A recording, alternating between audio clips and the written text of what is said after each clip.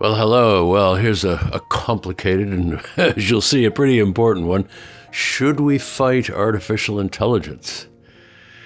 Well, okay. So what do we mean by artificial intelligence? Well, a pretty good definition is that it's a combination of technologies that enables machines to sense, comprehend, act, and learn with human-like levels of intelligence.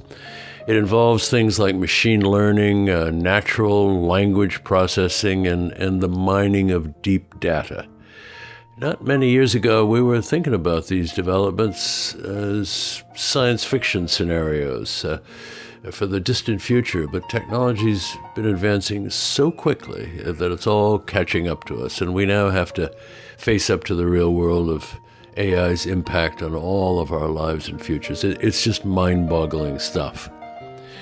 But what's the problem? Well, some of the heavyweight brains in today's world of technology, like Bill Gates, Elon Musk, even the late Stephen Hawking, have expressed misgivings. They are saying that wrongly guided, AI could cause havoc in the world and even the end of humanity. And others say, look, that's nonsense. We'll be able to control it. The potential benefits of humanity are just so great and are unlimited. So I look at both sides of this enormously important issue. It really is a big one. Okay, first of all, what about those who say yes? They're the ones who would say that AI is potentially very dangerous and we should keep it on a tight rein. Well, for reference, just so we can get our terms straight, some refer to weak AI, like those technologies that predict the weather, that enable dating websites, that enable voice assistants like you have in your phones. Most would agree these are relatively harmless and they're simply providers of human convenience and maybe some cost saving.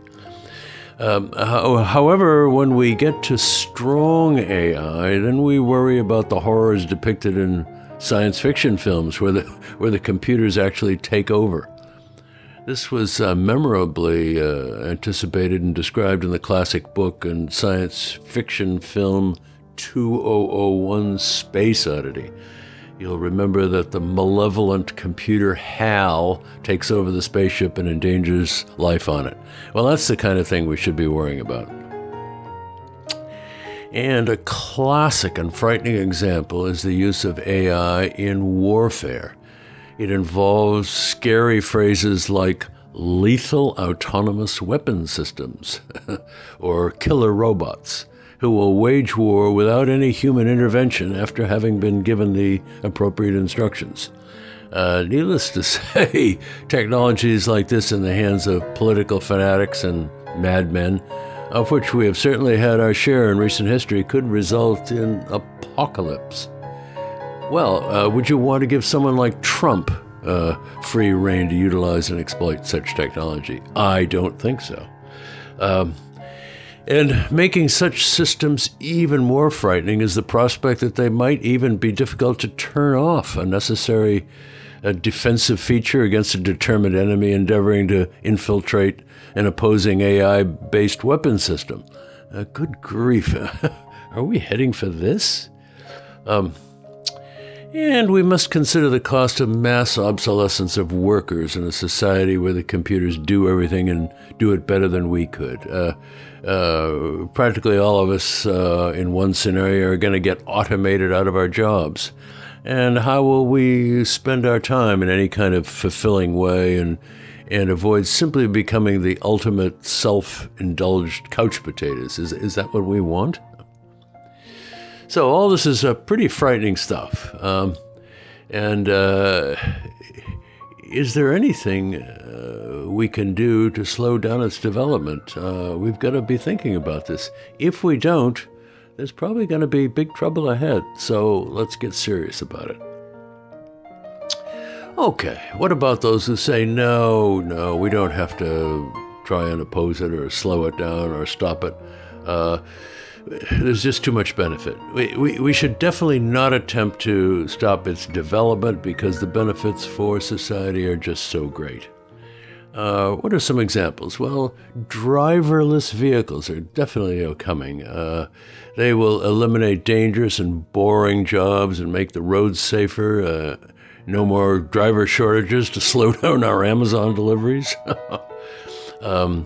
In developing new drugs, pharmaceutical companies are using AI-type analytics to discover molecule candidates and managing the process of experimenting and approving them with several rounds of iteration to select the best ones for drug manufacturing. It's all happening much, much faster, as we saw in the case of the COVID drugs. Catching criminals like sex offenders and human traffickers and those sorts of people. Many of them use the internet to entice potential victims, entrapping defenseless, needy, struggling people. Artificial intelligence tools and algorithms scrape, as they say, scrape images from different websites that are used by traffickers, and they analyze the data from their advertisements to identify potential victims of human trafficking, catch the miscreants, and even alert authorities before the crime takes place. That's got to be a good thing.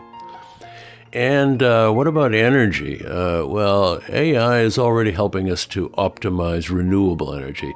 They have the ability to combine weather data and sensors to optimize, to predict, managing energy consumption across different sectors.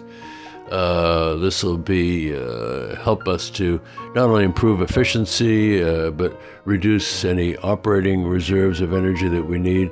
And our recent worries about energy availability that we're going through right now makes this really essential. And AI can help people who are living independently with disabilities. Voice-assisted AIs is a major breakthrough. It's helping people who are, for instance, visually impaired, helps them communicate with others using smart devices, describing their surroundings. Tools like this can really change their lives, helping to overcome the daily obstacles that they treat because of their disabilities. So those are pretty impressive benefits. Do we want to discard them?